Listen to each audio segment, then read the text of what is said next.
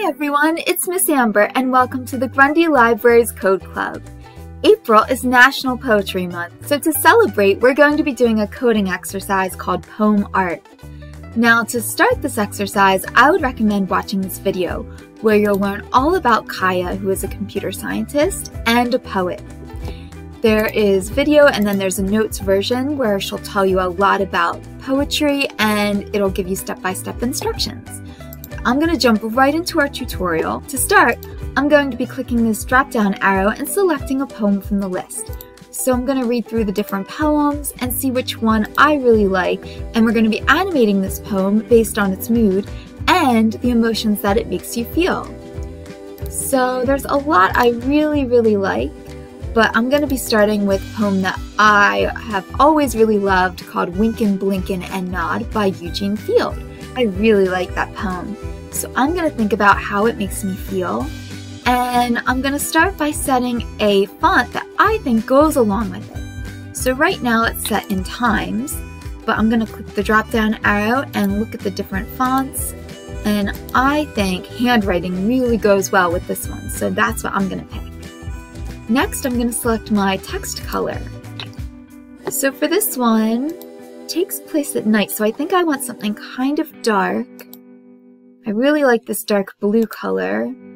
I really like this darkish purple color. Or I could just do black. I think I'm going to pick this dark blue color. I really like that. Now there's a couple different background options that you can choose. I'm going to select this one today, and that actually looks kind of cool for this poem. But I'm going to click through. That one doesn't go. That's a cool background, but it doesn't go with this poem. Oh, this one looks pretty. I kind of like that. Let me check out a couple more. Oh, that's really pretty, but I don't think you can see my font, so I'm going to go back and try to fix my font. Oh, I like that a lot. This really matches the mood of the poem and the emotions that it makes me feel. So I'm going to click Run because I am ready.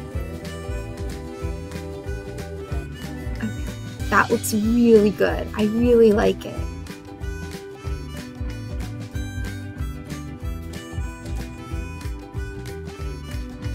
Perfect. To me, that matches the poem, and I really am happy with it, so I'm gonna hit continue.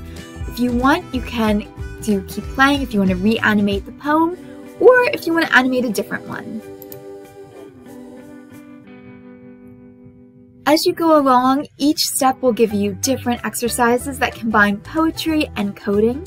This next one is a prediction exercise where it asks you to read the poem and think about what sounds and images come to mind. After you type your answer, you can press Run to watch and listen to the poem's animation. And this is another great poem called Sing by Grundy.